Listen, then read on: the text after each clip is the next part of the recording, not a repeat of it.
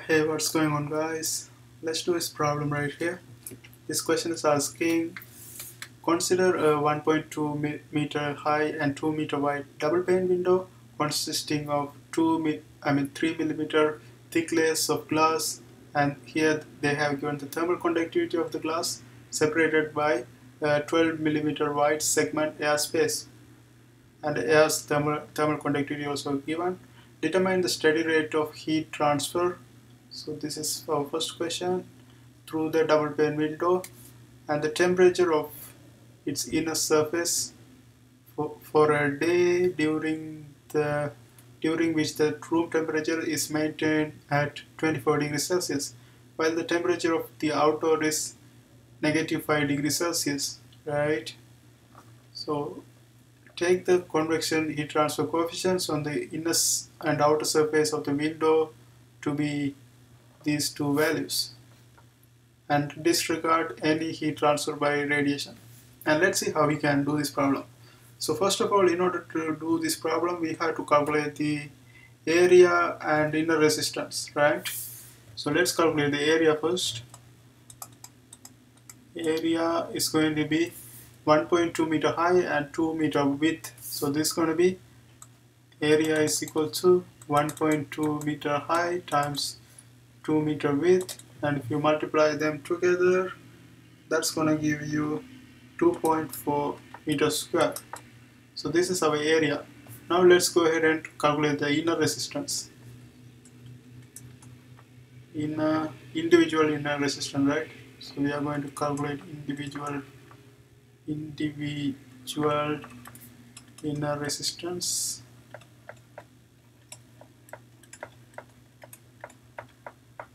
Okay, so now what we can do is just draw a sample diagram for this one, like for this one. So this is gonna look like this, right? So we are going to have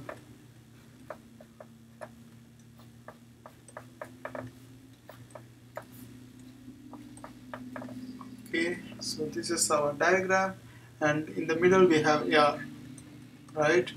And these two are glasses. Now let's shade this with different color. That will make things clear. So these two are glasses and this is air. And the inner resistance is going to be, first of all, we are going to have resistance due to, so we have two different heat transfers. One is conduction and convection. So this one is going to be convection. So this is our indoor, and then all of the inside things are going to be conduction, and again outdoor is going to be convection, right? So this is R out, and let's say this is R1, R2, R3, right?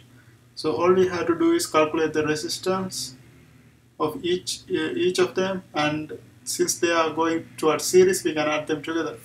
So let's go ahead and calculate the resistance first. So first R indoor. R indoor is a convection. So we are going to have 1 over H times area. So indoor H is given by 10 watts per meter square, right? Indoor is 10 watts per meter square and meter square Kelvin, and outdoor is given by 25 watts per meter square Kelvin. Here we are calculating indoor resistance, so this is going to be indoor value, right? So this is going to be 1 over 10 times the area, that is 2.4, and if you calculate this value, this is going to give you 0.04167 degrees Celsius per watts. And let's go ahead and calculate the R1. R1 is going to be conduction. So conduction, to calculate the conduction resistance, we have to use this formula, L1 over K1A. And if you notice, we have R1 and R3 are same material. So we can, and the thickness also same. Here they have given this 3 millimeter thickness. So both of them are going to be having same thickness, same area, same conduction, thermal conductivity. So the results for both of them is going to be same. So we don't have to calculate separately. We can just equate both of them, right? So we can mention right here R1 is equal to R3. And let's calculate this value. L1 is thickness, that is 3 millimeter. That is same as 0.003 meter divided by thermal conductivity of the glass, that's provided by 0.78, and then area, that is 2.4 meter square. That's what we calculated first, right? 2.4 meter square. And if you calculate this value, that's going to give you 0.00160 degrees Celsius per watts.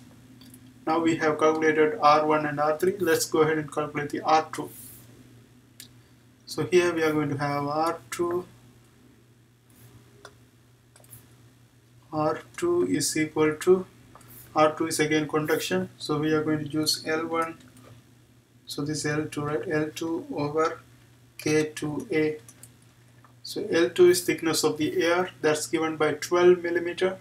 So this is going to be 0.012 meter divided by thermal conductivity of the air is given by 0.026 times the area, that is 2.4. And if you calculate this one, that's going to give you 0.19231 degrees Celsius per watts. So we have calculated R2 and we already calculated R3. R1 and R3 same. And let's go ahead and calculate R out. R out is going to be convection. Convection we use 1 over H2A. So this is H1A, this is H2A. And here maybe let's choose a different color. R node is equal to 1 over H2A and 1 over, this is this value H2, heat transfer coefficient for outside is given by 25 watts per meter square Kelvin. So this is 25 times the area, that is 2.4. And that's it. If you calculate this one, that's going to give you 0.01667 degrees Celsius per watts. Now we have calculated the all the inner resistance. Now all we have to do is add them together. So let's erase this part maybe. Okay, now total resistance. R total is going to be addition of all of them. So first we have 0.0467 plus 0.00160 times 2, because this is for R1 and R3, right? Times 2 plus this value 0.19231 plus the last one, that is 0.01667, and that's it. If you add them together, that's going to give you 0.25385 equal to degrees Celsius per watts. Now we have calculated the total resistance, but the question is asking to calculate the steady rate heat transfer. So we are going to use this information to calculate steady rate heat transfer. Let's see how we can do this. So here what we do, so Q dot is equal to temperature indoor minus temperature outdoor divided by R total. So this is the equation we use to calculate the steady rate heat transfer.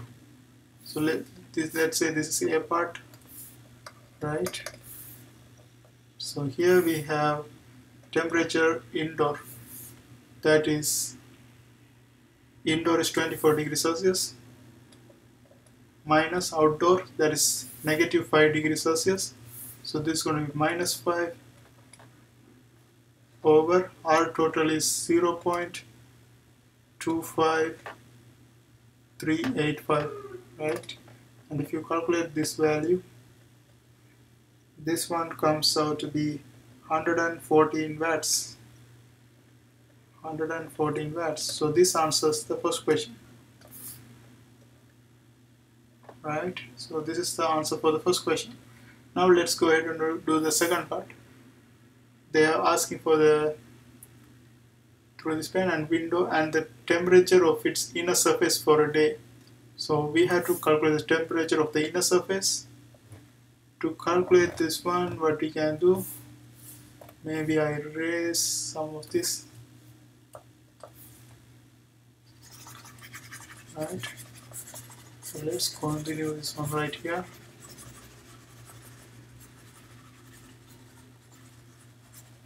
Okay, now we are doing the B part. B part, we are trying to calculate the inner surface temperature.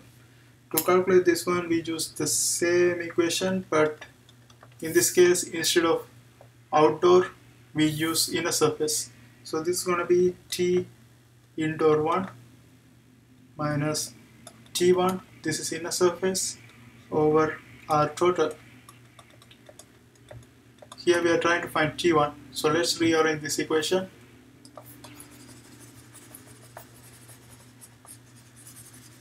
Right. So let's rearrange this one. This is going to be Q dot times R total is going to be equal to T indoor 1 minus T1. Now let's bring this T indoor 1 to this side. So this is going to be Q dot times R total minus T indoor 1 is equal to minus T1. Now let's multiply everything by negative 1. So that's going to give us T1 is equal to T indoor 1 minus Q dot times R total. Now let's go ahead and plug the values.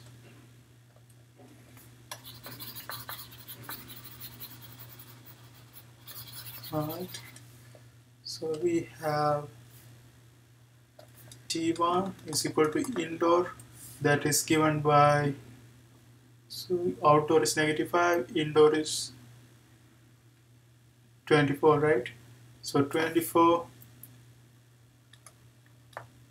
minus Q dot is 114 watts, that's what we found. 114 watts times R total. R total is 0.25385, and if you calculate this value, that's going to give you 19.2 degrees Celsius, and that's going to be the inner surface temperature. And that's how we do this kind of problems. I hope you guys find this video helpful. See you next time.